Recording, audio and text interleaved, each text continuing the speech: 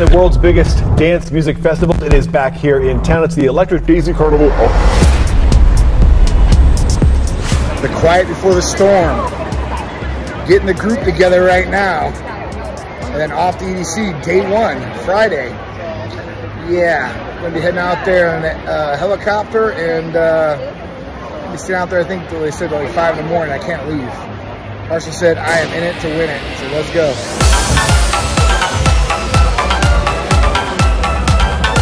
No. Day one. You ready? Oh, I've been ready since 1986, baby. Go.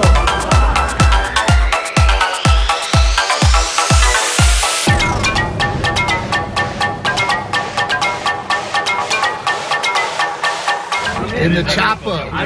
In the chopper.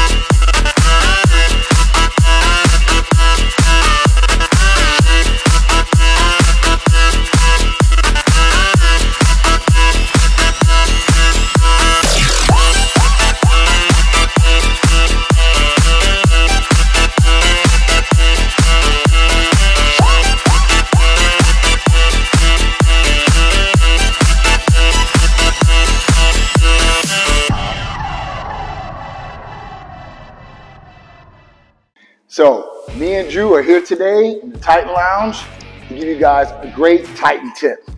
And that's slow and steady wins the race, especially when gaining muscle and not wanting to get injured. Definitely. If you guys are momentum lifting, it's very bad for your joints, bad for your ligaments, because if you're catching the weight, and what I mean by that, if you're letting the weight drop and catch it to come back up, that's bad for your ligaments. And again, like John said, slow and steady always wins the race. So if you're looking to gain quality muscle, slow it down, go lighter if you have to, don't ego lift. 1, 2, 3, 4, 1, 2, 3, 4. That's pretty much the way I train. A lot of guys use the old school method where they're just slanging and banging. Yep. That looks good for a video. It's great, you know, to get motivated. But in terms of staying healthy and giving your muscle that quality look, slow, steady, and contract at the top. That's right. Time under tension. Yeah. This is another one that's always preached out there. You guys should follow us. I promise you guys, you know, you'll slow down on your injuries too as well, and probably gain a lot more lean quality mass when you're doing it like this. Feeling the contraction, mind to muscle connection. That's what it's all about. And especially with Hercules Potion, we got to inject that before we start working out. And that's definitely a game changer. So you're going to see us start lighting things up and do what we do here and show you guys some of our exercises that we like to do for, I think, biceps and maybe a little bit of triceps in there.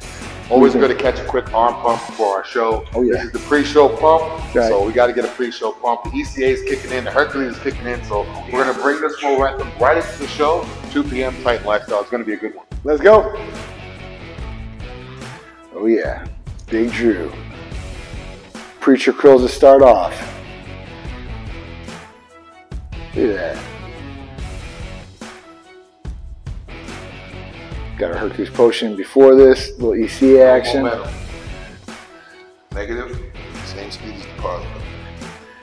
You're going to probably get way better results and less injuries. And it does no good to be put in all this effort and all this time and build up to a certain point just to be dumb and do it the wrong way, and at that point hurt yourself. Now anybody can get injured, but at that point, I'm going to start off.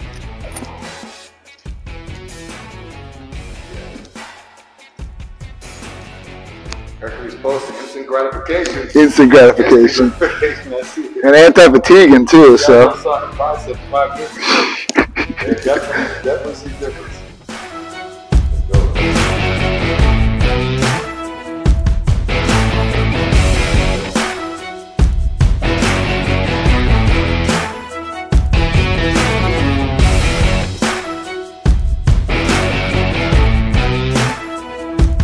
Right now, Big Dru is doing some rope bicep pull downs.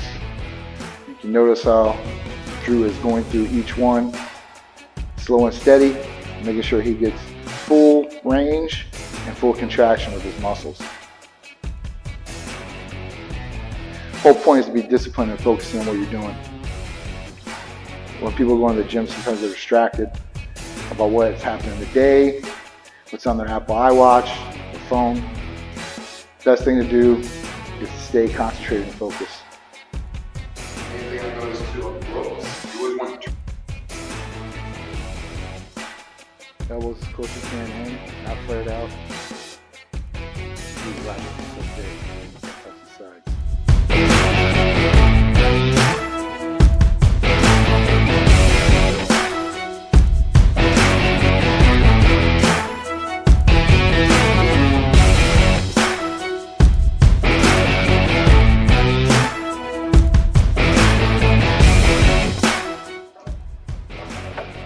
You can pause and hold it, I guess, sometimes to hold it. Do it in the last 3 to 5 reps. Push that blood in there.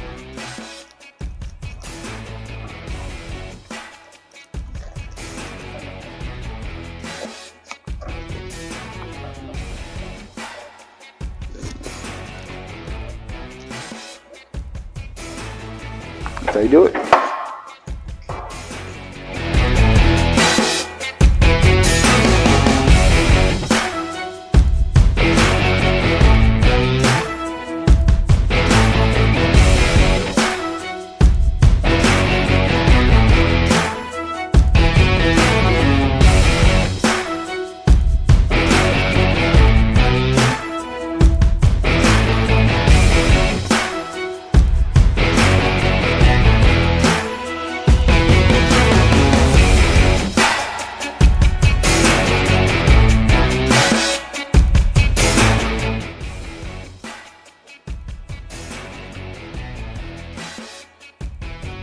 It's always good to have different variations of these exercises.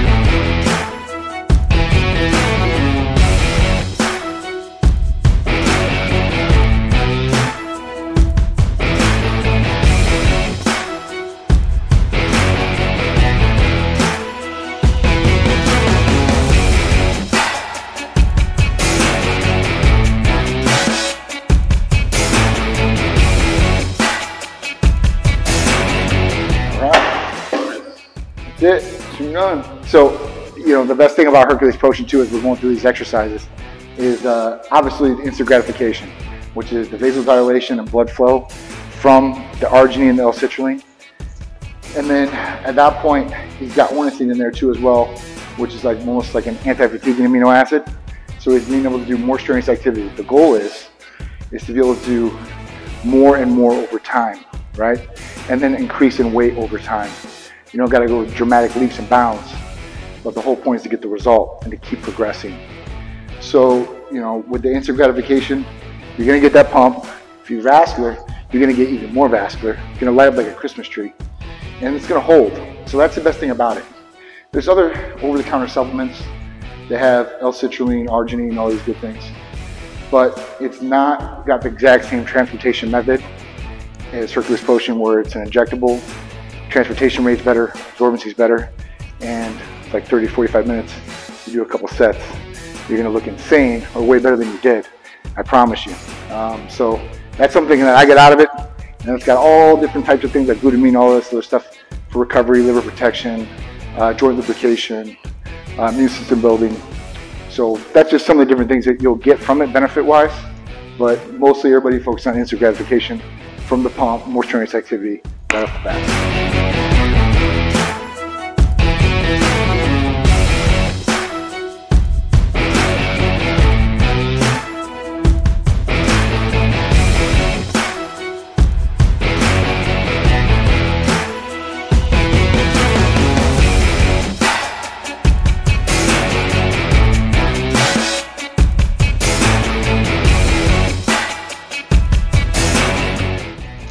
So I think that's been a pretty good pump. Yeah, it was a good pump. Again, it's going to stay. If you guys see us film the show, it's going to be an hour from now. The pump's going to stay. So, yeah, ready to go, ready to eat, ready to... Let's do it. Get ready. Thanks for watching, guys. All right.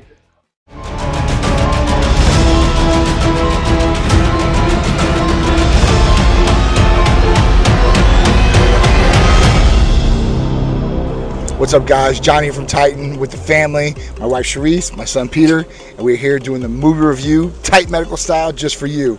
So this week we're reviewing The Flash, and The Flash has been an awaited movie for the last 2 or 3 years. Got delayed because of the pandemic and then reshoots and all this good stuff. They're waiting for a time for the drop. Finally, they gave it to us. Now, The Flash has been hyped up really, really high. You know, when I went to this movie, I thought, man, this is going to be the best. They were, you know, featuring Michael Keaton, they had Ben Affleck in it. Ezra Miller's coming back as a Flash. You know, he was in Justice League and all the other movies in between. So at that point, you know, I was really let down by the movie. You know, this is probably, you know, one of the biggest letdowns of the summer for me so far. He was really looking forward to it too. I mean, I'm a huge comic book guy, and I'll tell you what, Flash definitely did not get his justice in this movie. And Ezra Miller, you know, even with all the stuff that happened outside of this movie, he just didn't do a good job, I don't think, as far as the acting and coming through where he should have as Flash. Yeah, he should have just remained silent like he does in all the other movies. He really didn't have a lot of lines in the other movies. I mean, he talked here or there. It's great, though. He should stay that way. I think, you know, they should have kept that line. But, you know, this really shows out that they should not have used this character or maybe even trash the Flash. Oh, boy. We'll see how good this movie does. John is so upset. We'll see how good it does. Now, listen, you're gonna get a lot of money right up front in the first week or two because, you know, people are just they're diehard DC fans. They want to see it in the last part of the Snyderverse. They want to see, you know, Batfleck. They want to see Michael Keaton come back as that iconic character of Batman. And you know, you want to see the Flash. There's a lot of Flash fans out there, so. You know, this is going to definitely hurt some hearts, and maybe, you know, to a degree where they're going to be really upset when they walk out. But, like I said, first week or two, we'll see how the money runs, and then after that, we'll see how fast it dries up. Just mark my words right now. So, for me, a movie review, star-wise, I'll give it a 3.5. The best scenes in the movie were the Batman scenes, so get ready for those, but they're not that much. So, you know, take what you can get from the movie and enjoy it. But, you know, other than that, man, you know, that was a Flash for me. What about you? So yeah, my review is going to be a 1.5 star. That's the lowest ever, I think. It is. A type medical movie review. A 1.5, and it's because Ben Affleck was in the movie, and the beginning of that movie was awesome. The first 5 minutes was great. So that's another tight medical movie review just for you. From the Titan family, the original, to you guys. We love you, and we'll be back with another movie review very soon.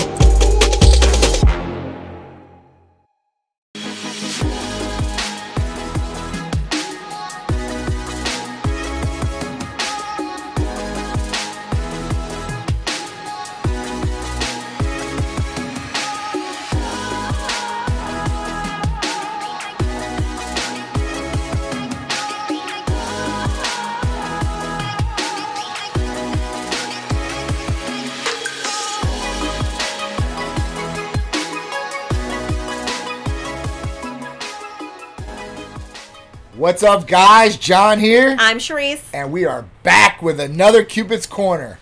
So every week, me and my beautiful wife here, we're going to give you guys tips, tricks, and things that will hopefully help your relationship or your future relationship, and make sure you guys don't make those mistakes that maybe we've made in the past, or some of our people or friends or somebody we've heard of. So at that point, we want to make sure you guys are getting some good advice here.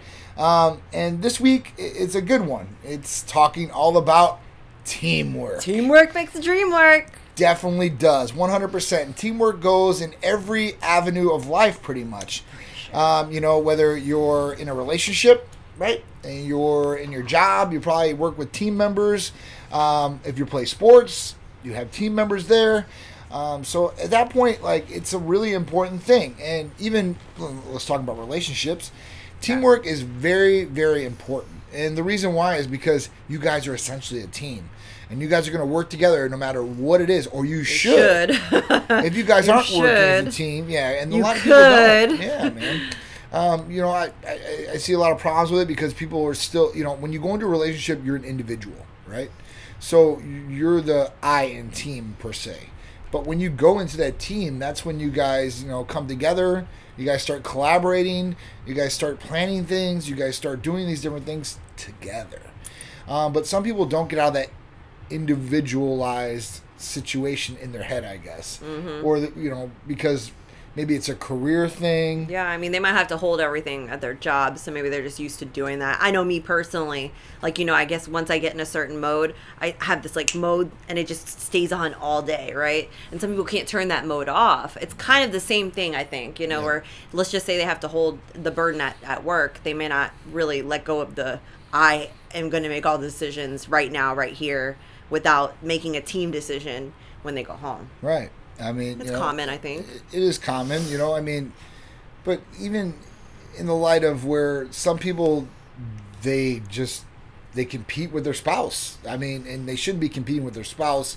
If you guys are married, for sure, 100%. Even if you guys are in a dating relationship or girlfriend and boyfriend type deal, it shouldn't be who gets the best of who. Right. The only time that actually works is when you guys go to Dave & Buster's, and then you really do compete. Oh, yeah.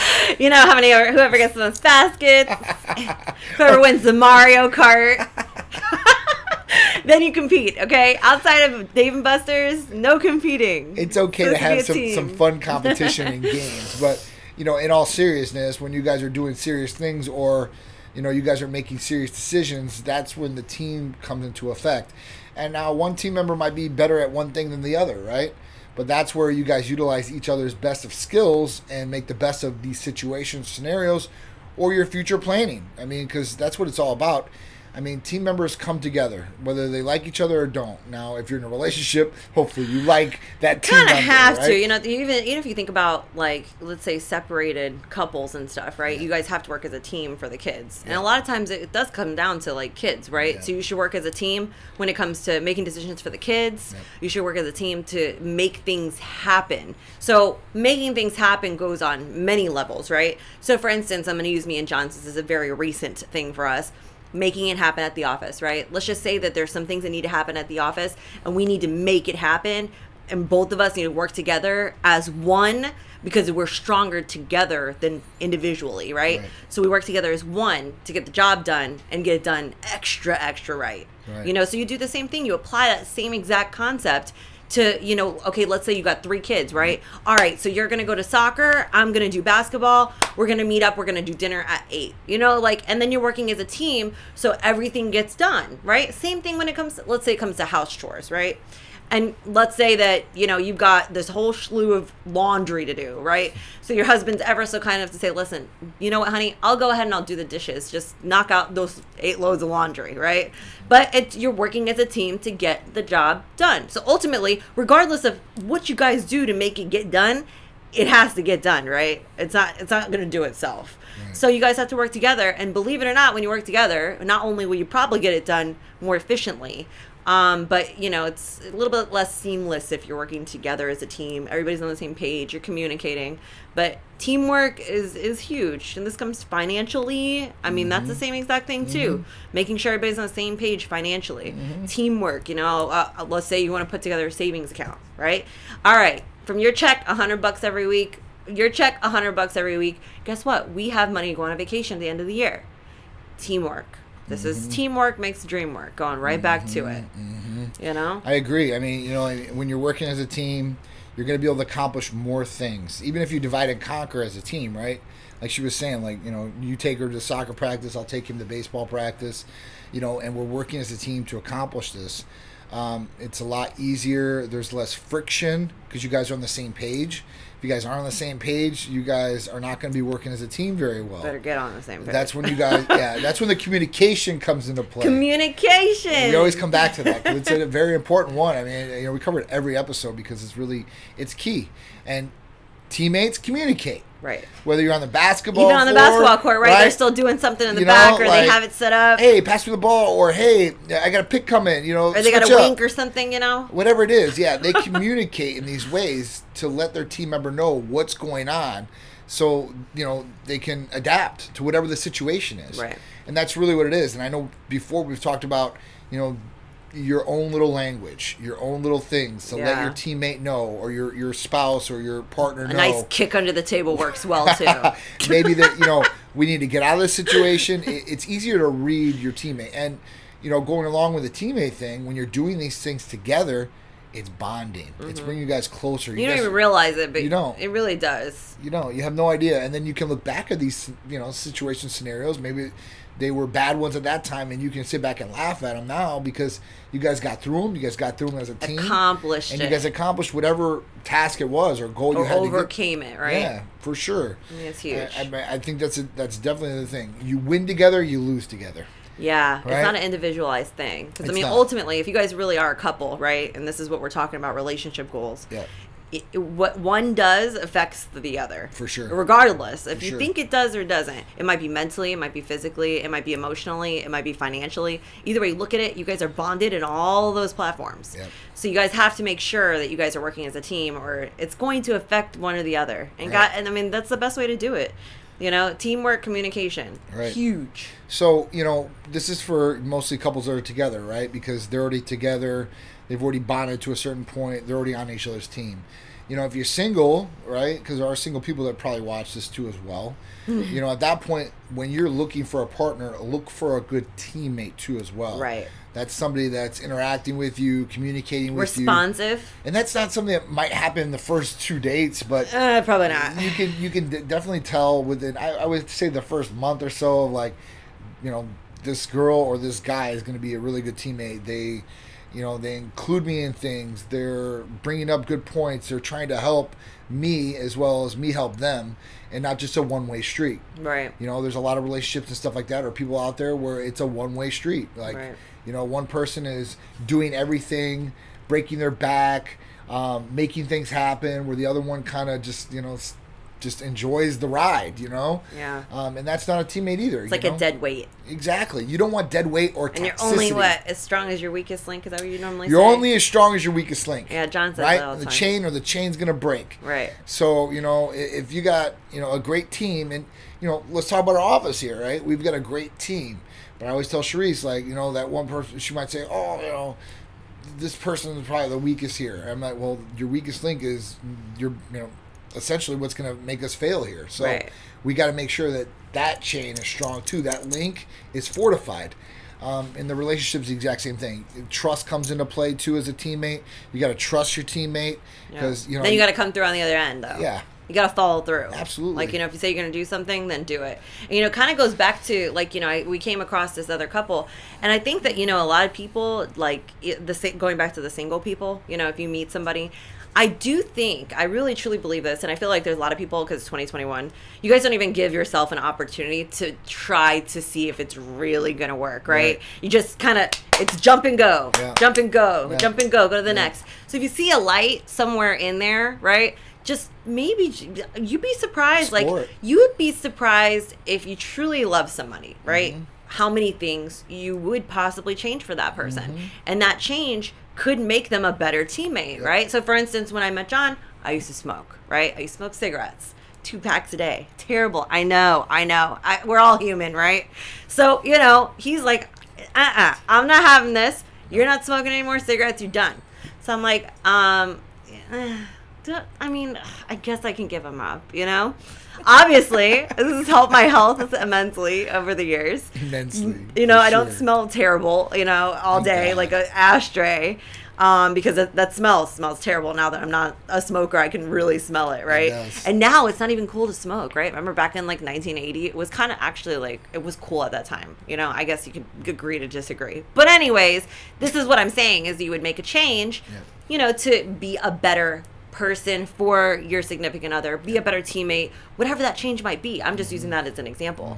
But you'd be surprised. So if you really, really care for someone, or you think you might really, really like this person, or you might possibly have future love for this person, or you might see really good stuff in this person, you could mold this person into being somebody that you really, really, truly can be with. Sometimes you just have to give a little effort. It's true. You know, it's definitely true. A little effort goes a long way. I mean, you know, even teammates, like I said, that don't like each other. Let's say when you apply this to a relationship type deal, you guys are fighting about something, but when you guys are out there in the game, right, out in public or out in an event or whatever it is you have to go do, that's when you guys pull together as a team. You guys do what you guys got to do. Get the job done. Right? And at that point, you guys can go back to the conversation later. You can fight later. And hopefully clear up whatever the issue was, you know. That's really what it's all about. So, all this is about is being a better couple, being a good team member, coming through, following through, being responsible, being trustworthy, right? If you say you're going to do it, do it. Do it. Okay. Do it. Help out. Make sure, you know, you're making your teammate better too as well, right? That's what it's all about. So, I mean, this is just one great tip from me and Sharice that we've learned through business, we've learned through relationship-wise. Through business. Through business you do, because me and Sharice are connected like 24/7. Literally, we business together and we're together all day. All day. So, I mean, you know, really got to find that happy medium. You do. You do. And when you have a great team member, you'll want to be around that team member all the time. I know, just so much fun. If you got a bad one, then it's going to be like, oh, you know, I really don't want her. So make sure you guys are finding a good relationship with a good team member, right? Because that's going to make all the difference in the future for you. So this is just another great tip and trick from me and Sharice. We're here every Sunday, 11 a.m. ABC, Cupid's Corner. And if you can't check it out here, make sure you guys are checking out YouTube. Just type in Titan Medical Center. We've got all the shows there. Plus Instagram and Facebook, it's on there too. Make sure you check it out. Give us a like, give us a follow, subscribe to our channel, right? And give us some great feedback on our Cupid's Corners. And we'll keep bringing you this great content and these great tips and tricks just from me and Sharice to you guys.